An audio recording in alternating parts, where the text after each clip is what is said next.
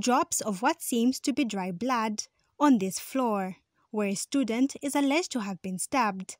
Around 04 hours on Wednesday, this boarding house in Lusaka's PHI area is said to have been broken into by suspected thieves.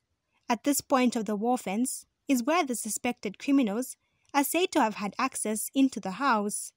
Footsteps are also visible in the flower bed leading to the front door. The housekeepers found have narrated to ZNBC News what was found. Matuzi most ni mayaka mkalu mkaja, but police didn't yachitika 04 yapezeka garden 4 kupanja na hama panja, which is venze muja na slash yapezeka mnyumba venze vaya electric wire nipa niwangenera pana ma footstep.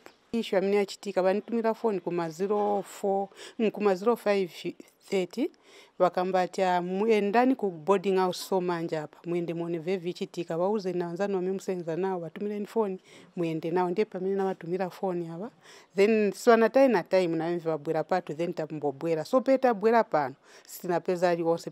Meanwhile, Muntendera Ward 30 councillor Boniface Chibeka has called for enhanced police patrols in the areas.